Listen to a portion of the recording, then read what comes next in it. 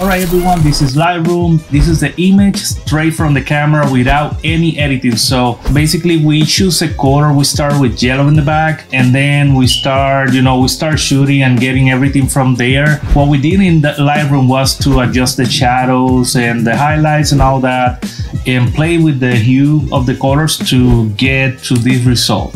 So pretty much, as you can see, the red combines very much with the badge and the logos of the car, so we choose to go with the red. So we change the hues of the yellows and all that, and we end up with this product in Photoshop right now. So as you can see, I'm working to get the Illuminous Media logo in there and everything. So in a little bit, I will show you guys the end results on my Facebook. All right, guys? Hey, thank you for the support. My name is Nelson Rodriguez, and I look forward to see you in the next one.